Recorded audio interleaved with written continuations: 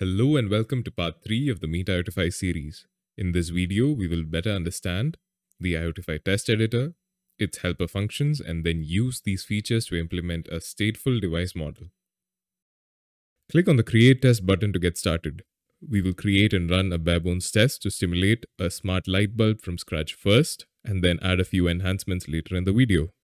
For this example, we will use the MQTT protocol and the connection parameters can be left to the default values. Let us give our test a name and click Save to complete creating the test. Before we start modeling our device, it is necessary to understand the lifecycle of the device. We will call each part of the lifecycle a stage. Init, running, and finished are basic stages of a simple IoT device. Transitioning between stages is done using the next function. The helper function sidebar details how to use the built-in functions concisely. You can find detailed descriptions in our documentation. We will model the device's behavior when it powers on in the init stage. Initialization of the device state can also be done here.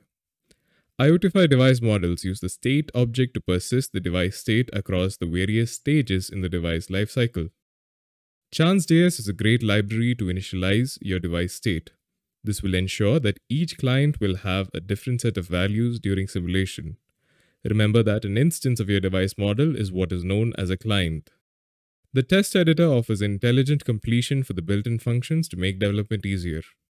You can also use HTTP REST methods within MQTT tests to fetch or send data as necessary. We are fetching a simple config object from a remote server in this example. Returning an object in a stage will publish to the topic defined in the Protocol tab. At this stage, we can now preview our test to see how a device would be initialized.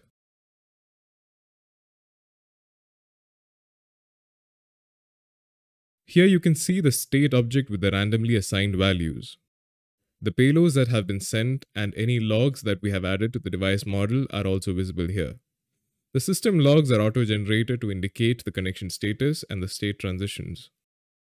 Let us now move on to the recurring behavior of the device in the running stage.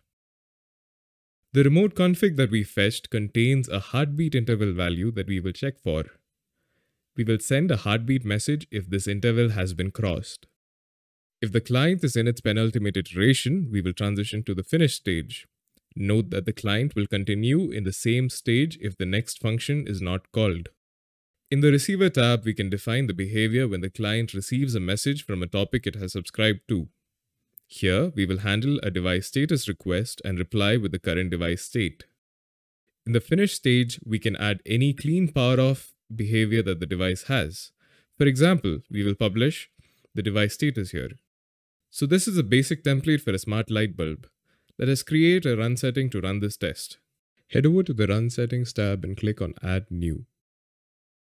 We will run this test with 10 clients for 10 iterations at an interval of 3 seconds. As we have discussed before, clients are independent instances of a device model, and iterations are the number of times a test is run. Let us enable the capture of logs, state, and payloads as well. We will now go back to the Tests tab and run the test we just created. Taking a quick look at the state and the results, you can see that each client has a different set of values in its state. You can also see the logs we defined and the payloads that were sent or received. Here you can see a drawback in the method that we chose to model our device. Even though each client has distinct values, these values remain constant throughout the lifecycle of the device. That is, values such as color that should change in real-life use are constant here. Let us refactor our test to accommodate this requirement. We can define a randomize function within the state object so that it is reusable across all stages.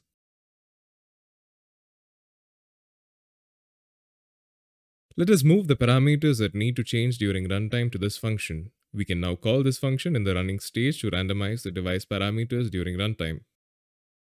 While we're here, let us also add a metric to measure the latency of our REST request. Custom metrics are covered in detail in its own video. Moving on to the running stage, we will add a randomize function at the end of this block. We can also add a metric in the receiver block to count the number of messages received from the server.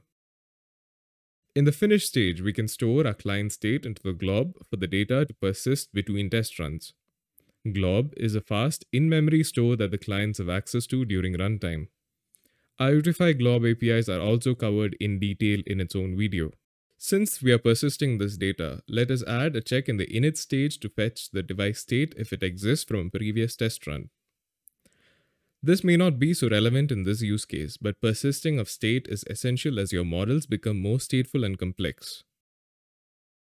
Let us edit the run setting to extend the run duration and start the test. As the test is running, we will publish a payload to the topic that our clients are subscribed to.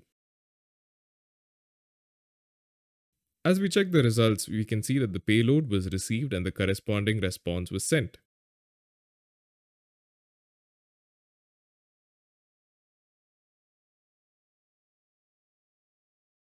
We can also see the plot in the metrics tab.